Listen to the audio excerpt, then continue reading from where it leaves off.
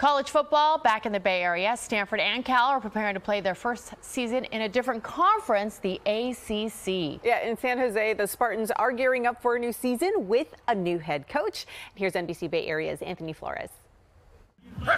Drilling the fundamentals. Fall camp has kicked off at San Jose State. This is when first-year head coach Ken Niumatalolo continues to establish the culture of the program. So far, I like what I see. The all-time winningest coach in Naval Academy history ran the triple option in his 15 seasons at the academy. But with the Spartans, he's going to air it out. The offense is being dubbed the spread and shred. I love it, honestly. You could see it out there today. It was shredding apart our defense a little bit at times. It's really fun. Really gives us the freedom to, make plays and let our receivers make plays. While the Spartans are learning their new offense, they're also looking for a new quarterback.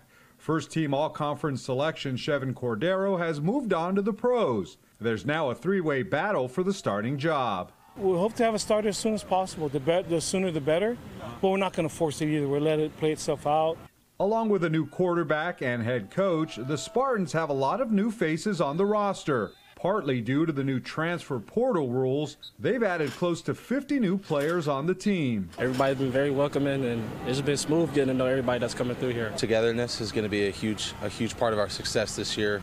Everybody's rosters have flipped tremendously, and to me, it's the teams that are able to come together quicker than other teams are the teams that are going to be successful.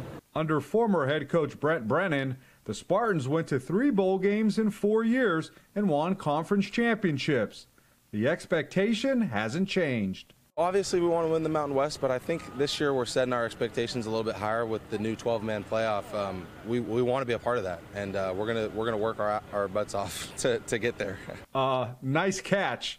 Nash hopes to be catching passes for touchdowns when the Spartans kick off their season August 29th against Sac State. In San Jose, Anthony Flores, NBC Bay Area.